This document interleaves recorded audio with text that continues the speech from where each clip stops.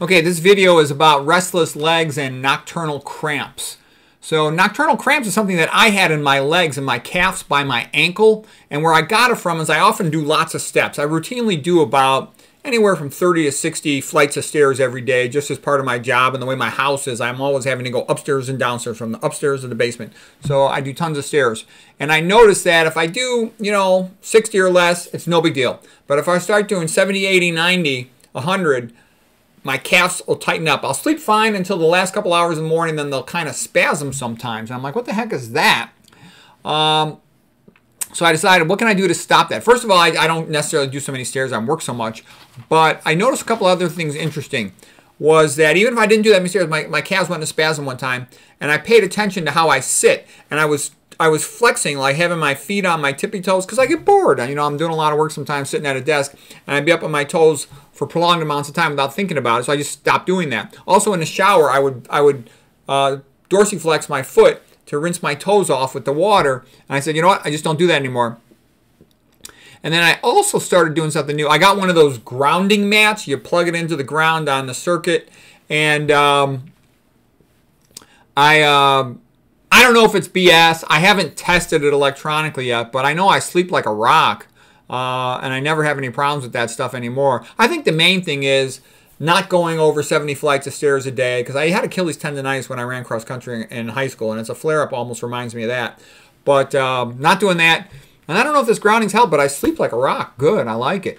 So anyways, nocturnal cramps. I spoke to a neurologist, because I'm friends with a bunch of neurologists. I talk to them all the time anyways. I said, what do you think of this? Do you think this is restless legs or leg cramps? I didn't actually know the term leg cramps right when I talked to them. Like, well, it could be. So anyways, the true restless legs is more of a chronic disorder. It's a circadian. It can be when you first go to bed, or it can be in the early morning hours. That's when mine was, right before you'd be waking up anyways. Occurs, some people say by definition it occurs 3 times or more in the last 3 months.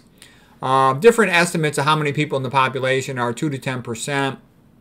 An irresistible urge to move the legs. With associated with discomfort in the legs, can wake people up. They get less sleep. That can be bad. It goes away when they stand up and walk.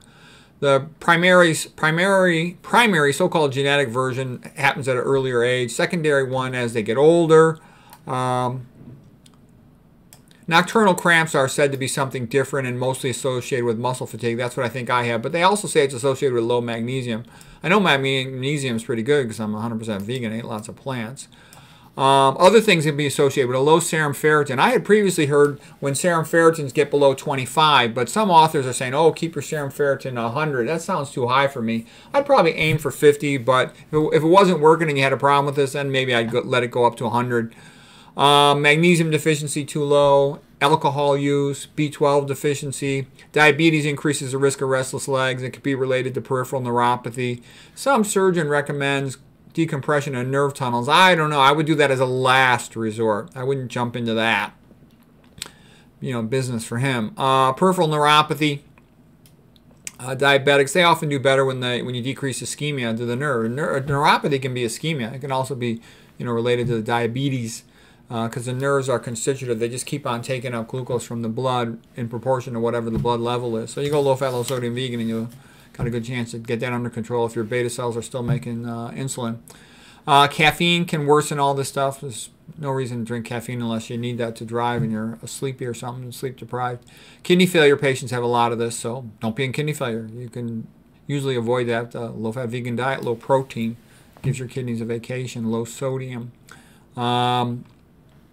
Venous insufficiency can do it, venous stasis. It's associated with fibromyalgia, with celiac disease, pregnancy in about 30% of people. Also can be a medication side effect.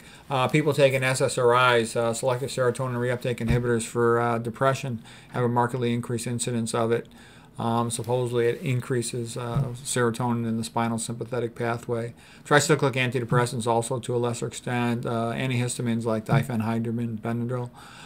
Treatment medications, it can be treated with gabapentin, some variants on gabapentin. A medicine called ropinirole is the one, the dopamine agonist that my neurology friend recommended. But I would not take a pill unless I absolutely have to. Because if you take a pill, you can get side effects. You can get something called augmentation, where things can get worse after 2 to 10 years. So, I mean, if you have to take a pill, maybe you do. But I would always try to make that the last resort. So anyways, I just thought that was a little interesting. Mine totally went away. I only had it a few times, and I think it was just muscle spasm from doing too many stairs. Anyway, so I think I had nocturnal calf ankle cramps. I don't think I really had restless legs. Anyways, hope that was helpful.